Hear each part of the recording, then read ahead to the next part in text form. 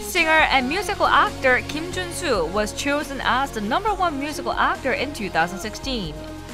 The 2016 Stage Talk Audience Choice Awards is an award ceremony where audience members personally select the best work and actor, and Kim Junsu came in first place as a musical actor.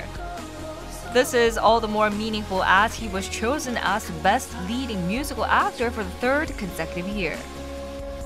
Last year, he showed unrivaled performances in the musicals Dracula and Dorian Gray. He showed off his top star status through his mature acting. Kim Junsu will be starring in the musical Death Note, which begins on January 3rd. There was a fierce competition for the tickets, proving his intense ticket power. We hope Death Note will be very successful and make sure you root for Kim Junsu and his future works.